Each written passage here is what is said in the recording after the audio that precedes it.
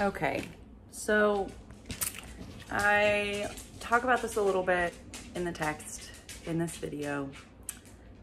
Here's day 4. We're about to get started. I am coming here and giving an intro because I lost all of day 4 minus 4.5 minutes, which is just one conversation of me chatting with you in the car. But I did way more than that. I had awesome time lapses. I had conversations of me sitting in the right side of the car, the passenger seat, chatting with you.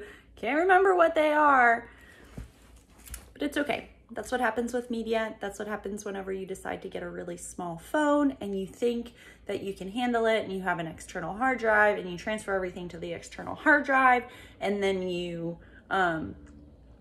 it's cumbersome to use the external hard drive because you still have to transfer everything to the external hard drive, but you didn't want to pay the extra money per month to have your iCloud. So you ended up getting the external hard drive plus the upgraded iCloud anyways, because it's just a lot easier to have the iCloud. So day 4 is going to be short. I'm going to finish editing it right now. I think I'm pushing it together with day 5, or it's just gonna be a real short one and I'll post day 5 tomorrow. I am sorry that I didn't get anything out yesterday, but after realizing that I lost everything, I went on a different fixation for the day because I was frustrated. And there you have it. Also, I found out that the aspen wood came. So today is October 15th. It was supposed to come the 18th, and it actually came on the 13th while I was dog sitting. So I'm going to be able to start doing that tomorrow and have a slew of more production videos. Okay, so I haven't grub hugged in a couple days. Whenever I was turning my car back on, the dash wouldn't turn on, but the dash is on now. So, but it's showing the wrong fuel gauge, so that's disappointing because I have a full tank of gas and it's only showing one little bar. So we'll see what's up with that. I need to get it into my mechanic and in for an oil change and a tune-up anyway, so he will take a look at it then. I have finished the Reflectix on the right side and I need another roll. They had that massive roll, but they didn't have it at the first place I went to, so I didn't know it existed for me to get that massive roll first, because I could have done it in one-ish piece. But either way, it's, you know, taped and sealed together. One piece would have been nice. And then I probably would have had to get 3 rolls of it, but I'm gonna get a 3rd roll, and I got 2 rolls of this anti-fatigue water-resistant mat that I'm going to use as the next layer of insulation. And hopefully that's enough to be able to mold it with the sheet vinyl.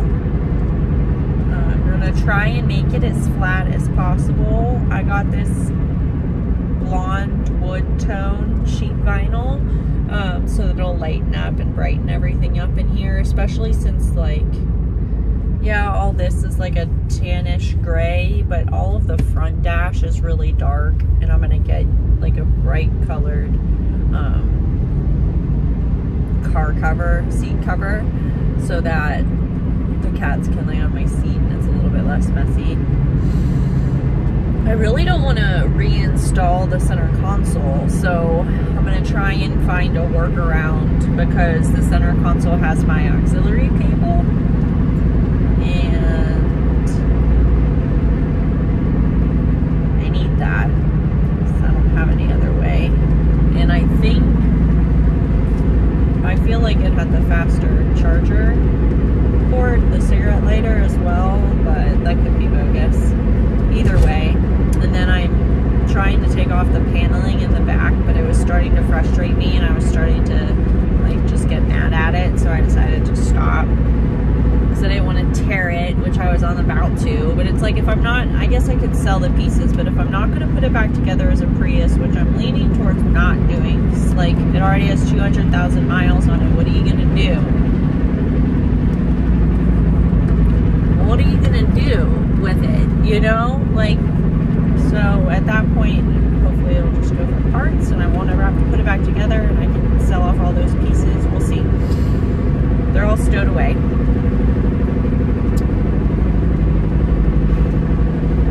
But if I get that off, that gives me like another this deep there. And then I don't have that seat belt to worry about. The one on this side has the hybrid vent, the hybrid battery vent. So that's super important to keep open. So I'm not sure what I'll do with that. But if I do anything, I'll just be putting a vent over top of like the hybrid battery vent so that it still is open and free. But the ledge, it's hard because the ledge for the cargo area back there rests on the carpet. Like the carpet itself is molded and hard enough that creates a ledge for the other stuff to sit on, along with the buckets that are in there. There's only a bucket on the one side, the other side has the battery. So I'm just trying to think and configure in my mind like how it's gonna work. So I'm pretty sure I'm gonna just have like half a platform, because like I'm gonna be laying and sleeping on this side. And why do I have to have the platform cover the whole way? Like I want floor space, you know, I want to utilize as much floor space as possible. I think that's my idea. And like have some kitty boxes. Ah, shoot.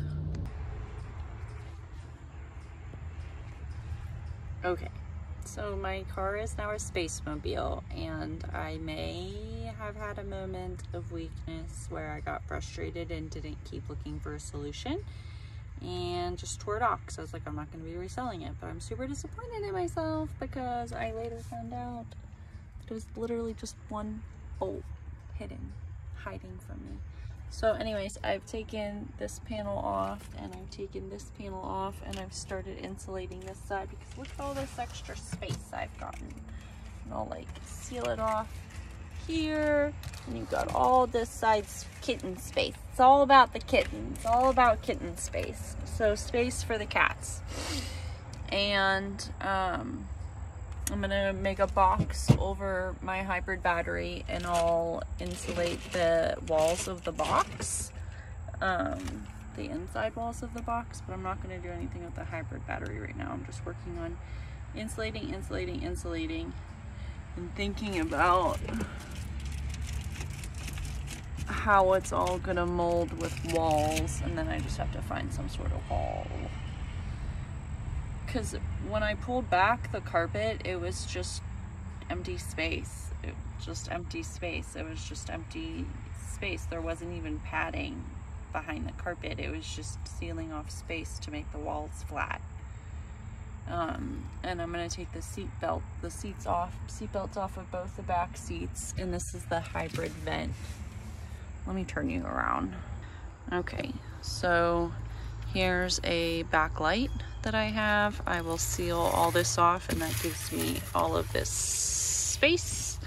I've got this space down here still for either my tire or kitten area. I will put a box over this, and I think I'll put this on the inside of the box just so it doesn't rattle around, and I'll seal the box to the car with these bolts. And I'm going to use one of those contour rollers so that I can get a real close seal here and encapsulate all this in the box, because all this is very important hybrid filter stuff. And then my 12-volt battery is over here, so this will basically all just be sealed off with like a little access point, because everything should still be accessible afterwards. Like all of these will be enclosed within a flap and not actually like won't be glued on top of.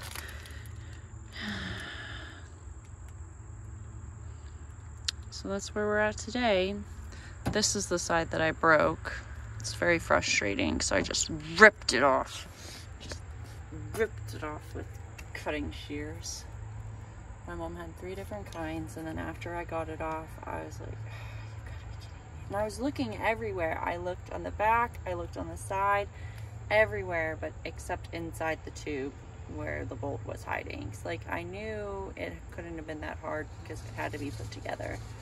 But I thought it was just super reinforced because the seatbelt was there. And it's funny, you know, the tricks that your mind can play on you to make you rationalize something. And no, it was the easiest, was the way.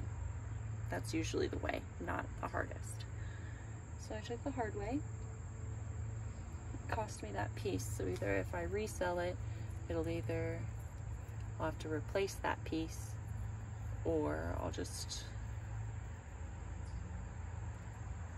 I don't know. We'll have to see what it inhibits. I think it inhibits a little bit of the seatbelt function, so we'll have to see. Maybe it will just be a 4-seater instead of a 5. And I have not started on this yet. I haven't started on this yet because I want to finish this fully, but I've let it open up so it can kind of warm and mold. And I'm still just cleaning. And once I get all the insulation done and get most of this in, then I'll spend a day like taking the seat out and putting the flooring in the same day. It's gonna be exciting. Gutted Prius. Gutted. And I'm gonna put a seat cover on that because like I really hate this gray. Like I'm done with this gray. Brighten it up, make it homey. Can't wait to show you the vinyl floor I picked.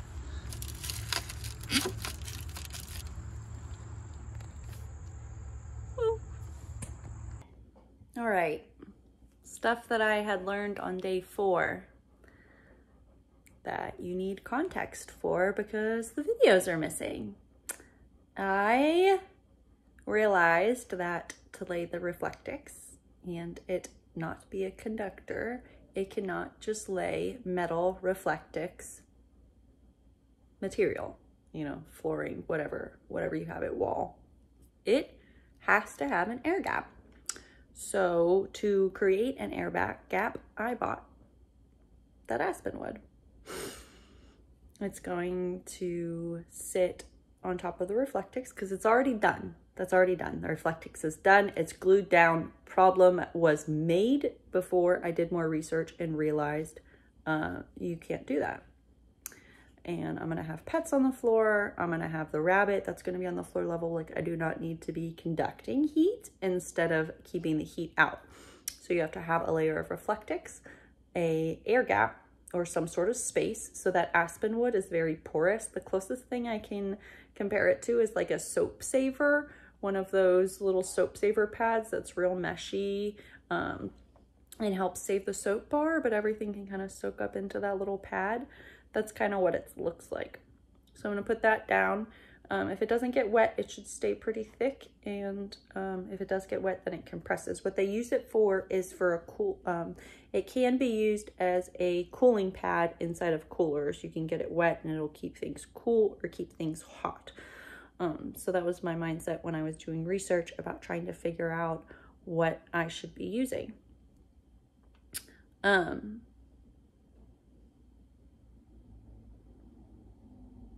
That's why I haven't put the floor on yet. See you soon with a better video. Bye.